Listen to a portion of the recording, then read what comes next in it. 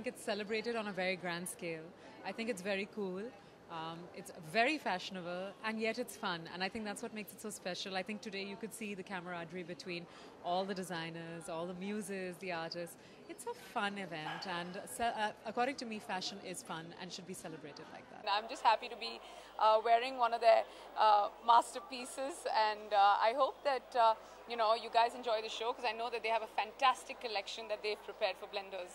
First of all, massive congratulations to Nina for winning Miss America, and I think that she absolutely represents her country. She's born and bred in America, so according to me, she's American first, then Indian. Very much like me, I'm born and brought up in England, so I always considered myself British, then Desi.